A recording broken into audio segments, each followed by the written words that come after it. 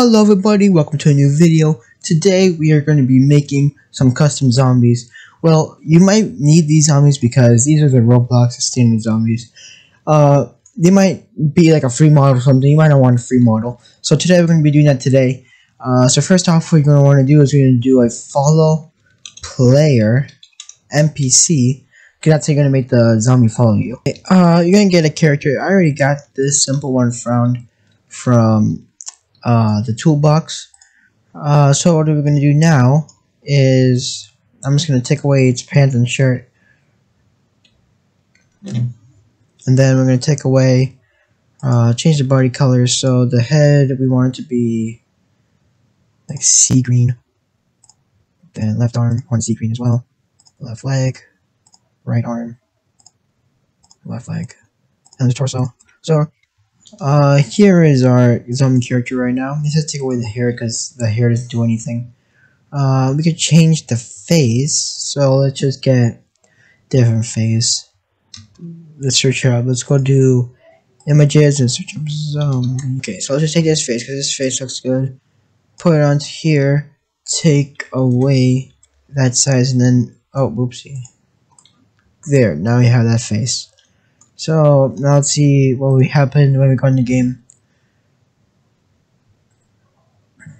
There we go. The player follows us, and it could go away. It just follows us like this. We can add our own animations if you want. So now it's not that exciting. It doesn't do anything. So we're gonna go over here to the toolbox. Go back to models, and we want to search up a kill script. Kill script.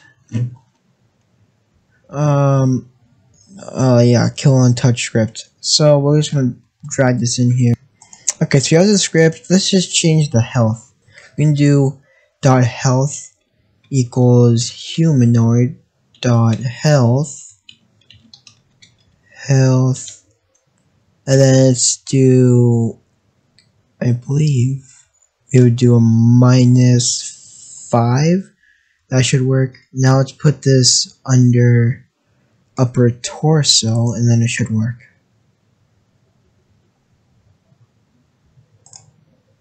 Yes, and it'll go down by 5 every time. Okay, so if you want over here, you can change how far the zombie would chase you for until or when it will pick you up, such as I'll just change it over here to 200, so it'll be attack you at 200 studs when you are there for it to detect you to follow. Then we have a problem though. Because if I duplicate the zombie over here, and I press play,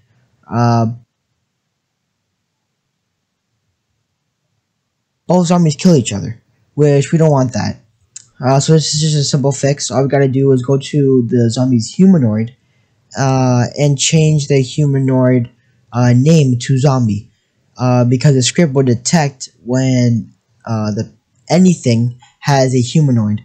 The name humanoid. So if you just change the name of the zombie's humanoid to zombie, it will not chase it anymore. So you also want to change it over here so the zombie will continue to move. Some places you have to change it so the script can detect that that's the new name of it. So yeah.